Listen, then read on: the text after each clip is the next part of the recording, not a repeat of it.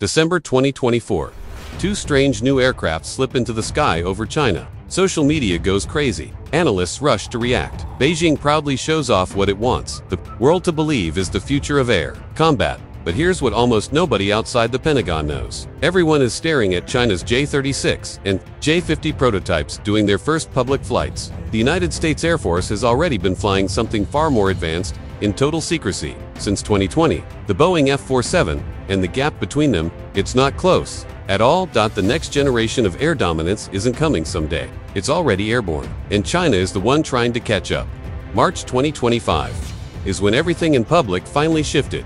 The Pentagon announced a decision that hit Beijing like a shockwave. Boeing had won the contract for America's sixth-generation fighter. The F-47 went from black program rumor to official reality. Overnight, those dramatic clips of Chinese prototypes over Chengdu didn't look quite so intimidating anymore, and if you still think sixth fighter just means a slightly faster jet with a bit more stealth, type YES in the comments because what's really happening is way bigger than that and will completely change how wars are fought. Let's strip away the hype and look at the hard facts. China wants the world to believe they're ahead. Those December test flights weren't some random schedule, they were staged, timed, and choreographed to dominate the news cycle. And it worked. Headlines asked if America had lost its edge, but almost every one of those takes ignored the most important detail. The F-47 has already been flying for 5 years.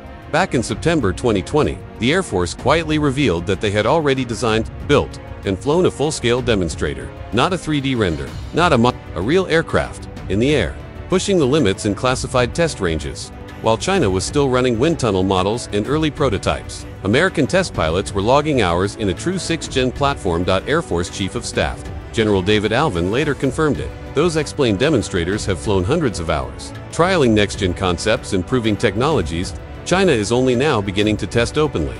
That level of maturity is exactly why Boeing won. The F-47 design isn't a paper concept, it's a proven foundation. Now compare that to Beijing's path. The J's first public flight in December 2024 was visually impressive, big airframe, triple engine layout, dramatic presence. But focus on what really matters. It's still an early flight test. That prominent probe on the nose, a classic sign of basic flight test instrumentation. These jets are still gathering fundamental data, handling stability, performance envelopes. They're demonstrators, not combat-ready fighters. The US didn't just start earlier. It started smarter. Digital engineering completely reshaped the F-47 program. Using advanced virtual design tools, the Air Force estimates it shaved around 20% off both cost and schedule. Engineers could test, tweak, and refine in the digital world long before cutting a single piece of metal. But the real game changer, the F-47 isn't just a better fighter. It's a quarterback. Think about football. The quarterback doesn't win alone. He reads the field, calls the plays, and coordinates the entire offense.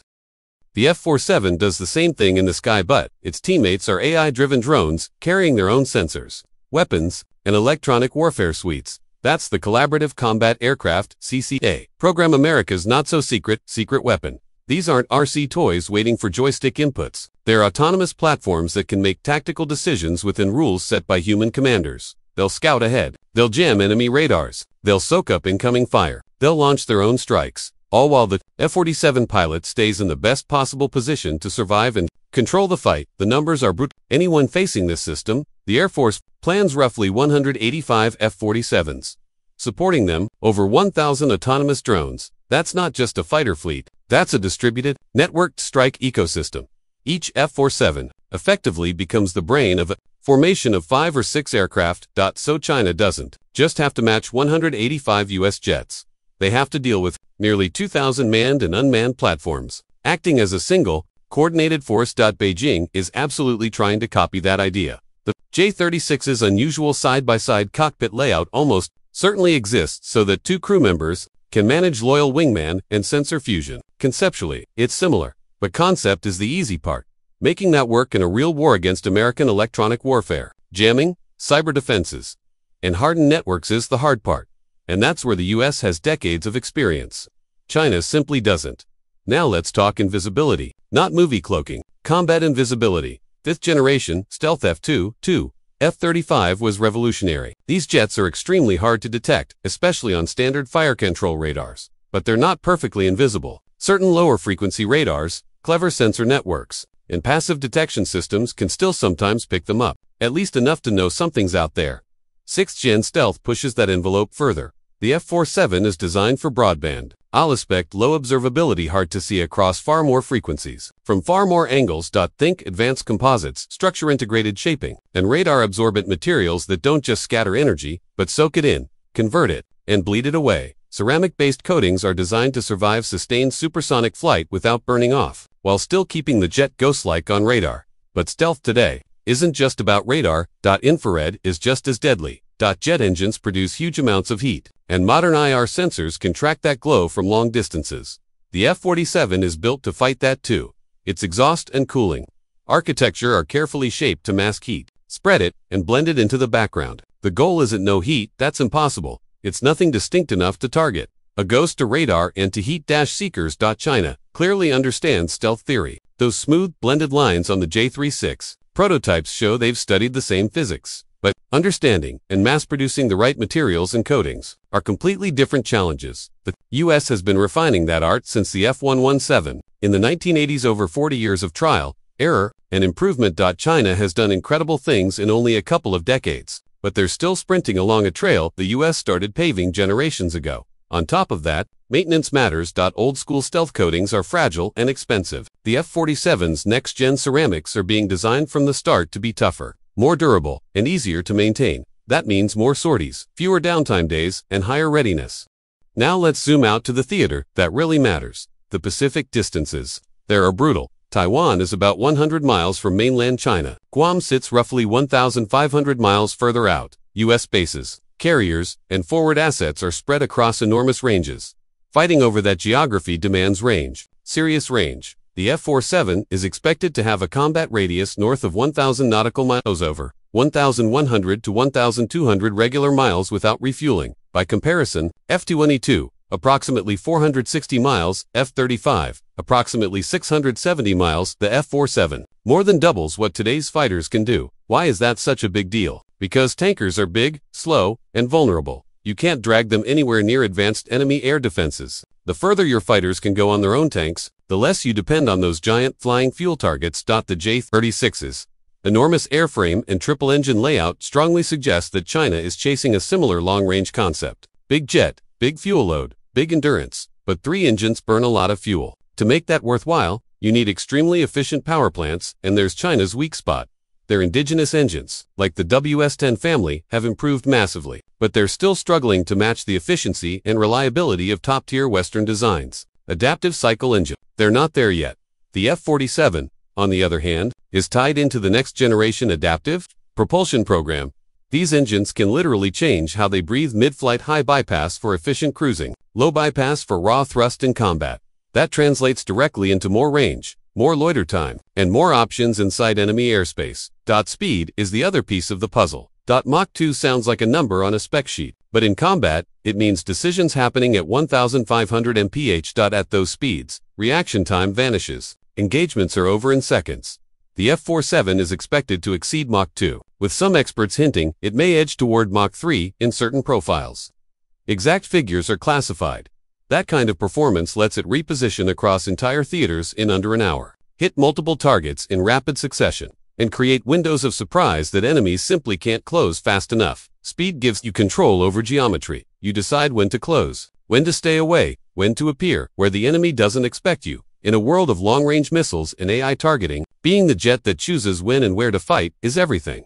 Asterisk, of course. None of this matters if you can't actually hit anything. The F-47 is being built to carry the full toolkit of modern warfare. Long-range air-to-air missiles for beyond visual range duels, precision-guided bombs for high-value ground targets, potential hypersonic weapons for time-critical strikes, and very likely the option to carry nuclear ordnance. Turning it into a true strategic asset. Internal weapon bays are designed to be modular swappable racks, mixed loads, tailored loadouts depending on the mission. One day it's running air superiority with a belly full of long-range missiles. The next, it's kicking down the door with standoff cruise weapons and drones. China's J-36 will also likely pack serious firepower. Its internal bays look big enough for a wide mix of missiles and bombs, but weapons are only as good as the system behind them, the sensors that find targets, the networks that feed data, the electronic warfare that protects the launch platform. That's where the US has a gigantic lead.